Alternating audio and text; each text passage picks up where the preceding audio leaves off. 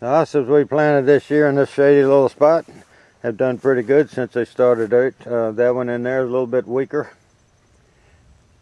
And you can see by the edges a little dry on that one. They got a little dry one day. One thing about a raised bed, you have to water them more because the soil goes down to where the normal soil level is, and they tend to dry out quicker. Marigolds have been here blooming all year. We quit deadheading them because it's just too much to do. And then getting them watered, going 3 days without watering, sometimes hurts them a little bit. All the iris bulbs, we're just leaving them there as long as they got green foliage. The bulbs getting bigger in that pot. And we'll pull those out and dry them off and store them for next year. And the mums have flowered most of the summer.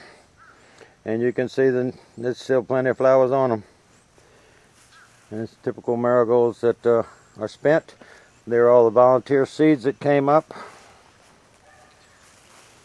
Hydrangeas, there's too much sun here. We really need to move them to a shadier place because they're absolutely gorgeous. See more volunteers.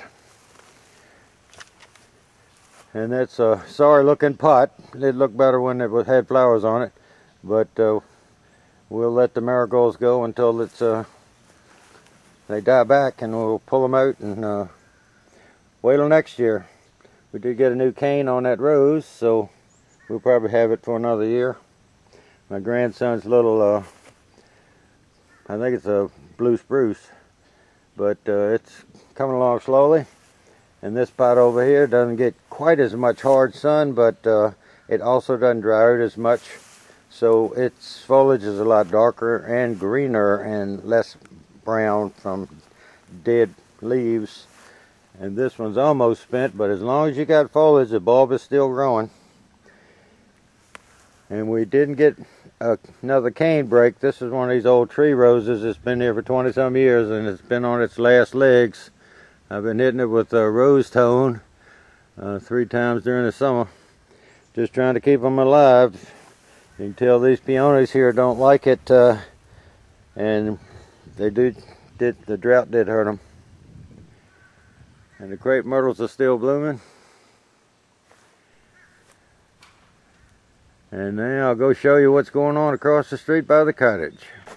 Well, the hydrangeas have put out some new leaves. They're pretty healthy looking. You can tell the difference between the early leaves of this year. They're deciduous, so they will lose all their leaves and start over. It's called ever blooming. It bloomed pretty good, but it's not like it blooms all the time. There's another little flower coming up. This one gets a little more sun. That's why it's got a couple of flowers on it. This one doesn't get as much sun, so it's not as many flowers on it.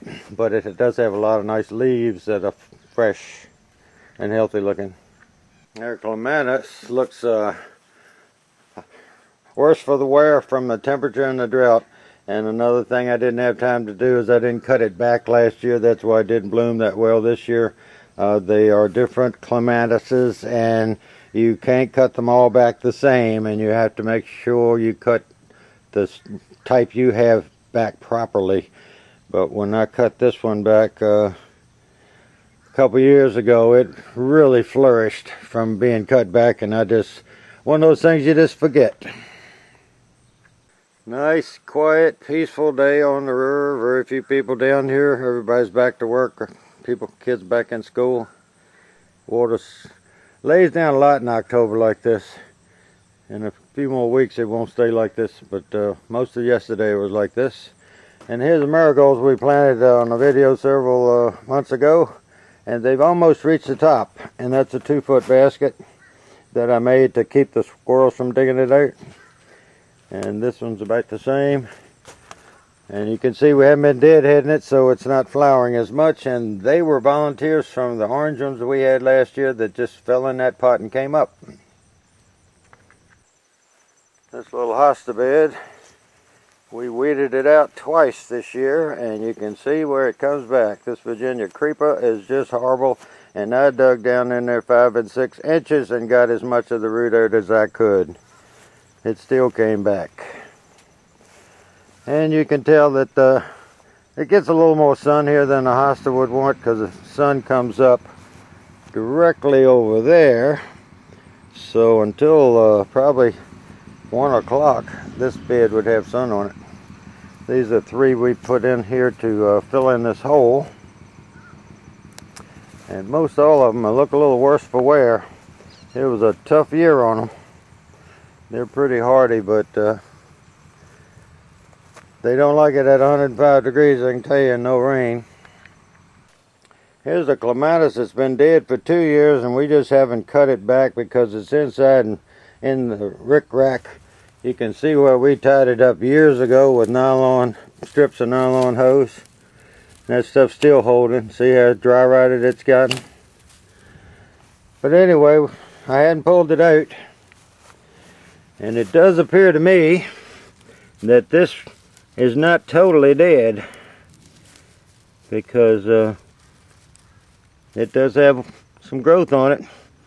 So we'll wait and see what it does next year. If the growth comes out, we'll get it started again.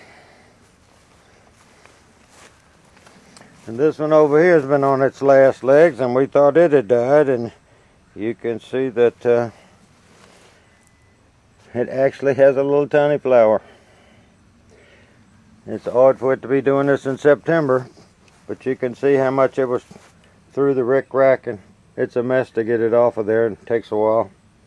And everything's tied up with these holes, which over time, these old hoses, they do rot. So we'll see what that one does, and we'll cut it back next spring before it flushes, and see what happens. And this hosta bed on the side of the cottage, you can tell by the leaves it's gotten dry, but you can tell on the yellow leaves that it's just getting to the end of the season on it, and they do die back naturally flush to the ground. That's why I love them. We've got them at our house. We have a lot of oak leaves and hickory leaves, and I can get the leaves up without disturbing these because they die back to the ground. But you can see that the plants are getting old, the leaves are starting to turn yellow. There's a little brown edges from lack of water from time to time. We'll probably stick a few more in there next year to make it fuller.